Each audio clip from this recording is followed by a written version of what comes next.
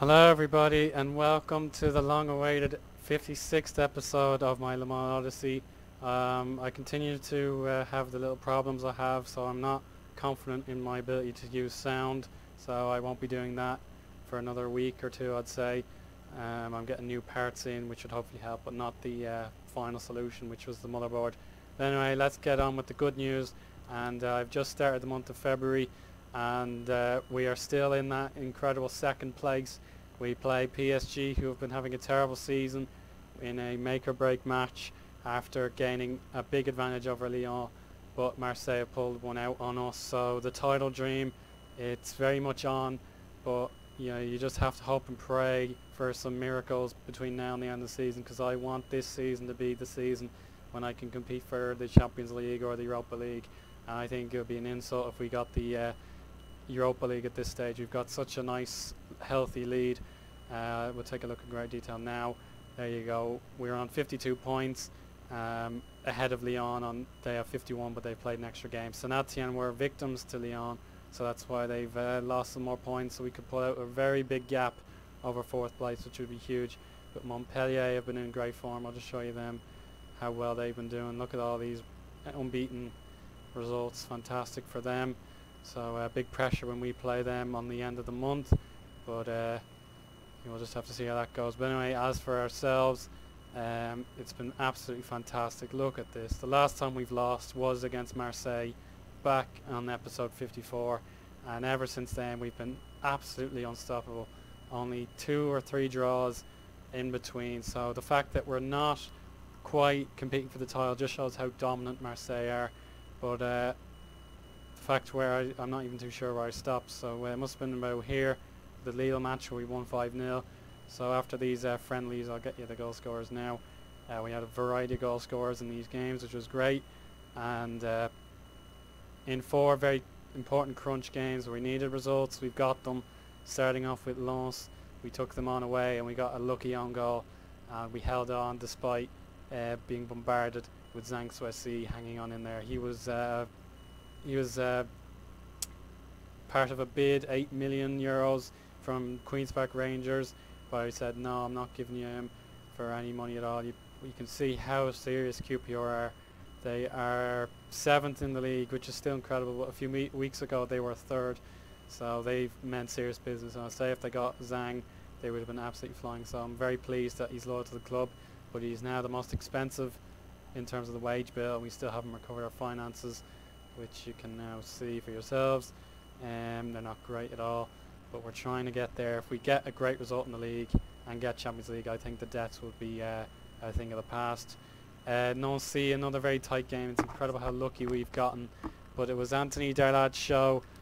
We were dominant for the first half, then we gave away a late goal, and then we got a lucky penalty, but it was well deserved, and Darlad struck it, and that was probably one of the best nights of his career, so I was so pleased for him. Then a disappointing 2-2 against Saint-Etienne. I say that since we were in the lead, gave it away with 2 goals, and then got a very pleasing equaliser from Harrison to make it 2 apiece. But then we came to Lyon. We were beaten by them at home, which was a very rare thing, but we continue our phenomenal run against them. An own goal from Vida, and then Fousseni Cisse officially ending his goal drought, as he was the one who was the catalyst for that own goal. So he was man of the match in my opinion. But again, Mans Odyssey was absolutely sensational. And now we've got more crunch games. We play PSG, which I'll tweet the results probably tomorrow for you if I can. I'll play Auxerre, then Montpellier, and then Marseille. So a huge month and a half of football for this club. And if we survive yet again with this 12-match unbeaten run in the league, it could be very, very profitable this season. It could be. So, and the fact that I've got some other news to tell you, like the amount of international duties, suspensions, and all sorts have kept a lot of players out. So basically I've got Ali Bamba back for the first time since the Africa Cup of Nations. I've got Koulibaly back. Masakni's still there, but he's due to come home. Eddie Carlos has just recovered from injury. Yamayogo is not quite fit, but I have to play him.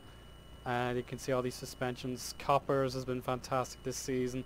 You can see him here. He might not look it, but he has been very, very crucial. He's played a lot of games this season after barely being needed, so great job for him, and I'm so pleased that he can be of use.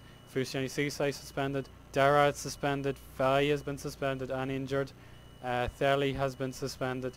Who else was on international duty? Zhang Suesi is just back from a international duty. Omrani's back, so we'll see the African Cup of Nations in detail now. Algeria were one of the early ones knocked out, I believe, so that probably wrinkles Omrani and his colleagues. So we'll just see what's going on now. It's just reached the final stage actually. Egypt versus Ghana. Tunisia were just beaten in the third place playoff, and in the semis, whereas the quarters I should say, the Ivory Coast were knocked out. So a lot of players lost there. So I've had plenty of suspensions. I could have yet more suspensions, a few injuries, and of course international duty absolutely decimated my squad. I'm amazed to have people left. So well done to my team for fighting the power and getting through yet more difficult games unscathed. But we still have to beat PSG. It doesn't matter how bad they've been, they are still PSG. They still got some good players.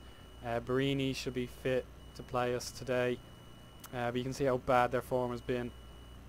I'd like to think it was partially down to us, but they've had a severe drought of losses and draws, so hopefully we can add to it, because they have Champions League to think about, and that is probably their only chance of silverware. So Barini's probably going to play. Oscar, I think he was injured in our match and he's about to recover. Doumbia is suspended. Lucas is suspended. Douglas and Summers are suspended, and Fellaini is suspended. So I think we have the advantage. They still don't have a left back, so every chance of success is true. But probably the one man who's been there through thick and thin is Quentin Bernardo. I cannot underestimate how important he has been. He's only conceded 25 goals all season in 24 games, and that is much improved.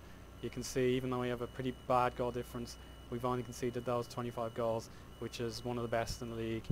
And in terms of goals scored, it hasn't been a profitable season, but we are in and amongst the top 5, and we are one of the hardest teams to score against as well, so that is very pleasing. In terms of the last 5 games, we're just behind Marseille there. Our home record is okay, it could be better. We need a few more wins though, but our away record is phenomenal. Look at that, 9 wins, 1 draw and 2 defeats on the road all season.